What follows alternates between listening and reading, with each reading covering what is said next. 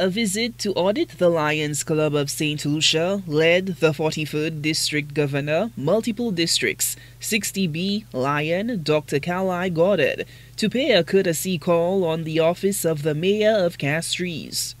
Coming to St. Lucia is always like coming home, so being amongst my fellow Lions and Leos here in St. Lucia is always a privilege. The welcomed visit to the Mayor of Castries' office was calculated to boost the Lions Club's campaign to help eradicate homelessness in the city of Castries. The plight of homelessness is big across the entire Caribbean, and post-COVID, a lot of persons have been displaced, and so the number of homeless persons across the Caribbean have increased. And that's no life here in Castries. It's just outside this building. We have a host collection of said persons.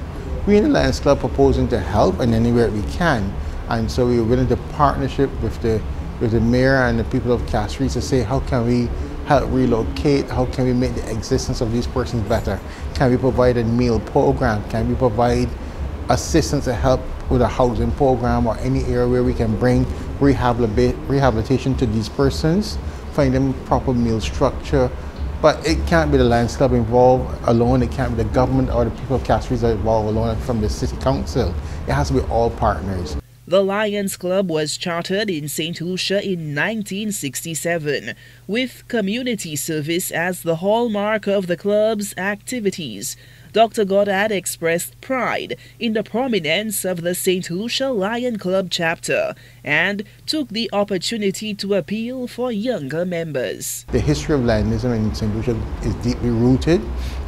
We are in fact at a pass or impasse in our current movement because our membership is aging, and so we are seeking and appealing to the younger persons to say you have a civil duty to come out, join a service organization where you can put your hands to the plow and help those who are less fortunate than yourselves. A special appeal went out to commercial and other charitable partners to join hands with the Lions Club of St. Lucia to deal with the plight of homelessness in Castries. We're looking for commercial, we're looking for the Rotary, looking for Kiwanians, any service organization, any organization for that matter, who are willing to come and put their hand to the plow and in partnership with us will afford us the opportunity to treat the people. These persons who are now homeless could be any of us in the future. We don't know. And some of those who engage with them may find they may be a former teacher, a former neighbor, someone like that. So it got to be someone close to us whom you might recognize among the current homeless. So we all need to help and be our brothers and sisters keepers. My theme for this year is I am because we are, and that's an African philosophy called the Ubuntu philosophy. And in that it says, I didn't get here on my own. My people behind me, my community, help push me forward to spearhead me to where I am today. And if we don't take that in heed and mind our community, everything will fall aside.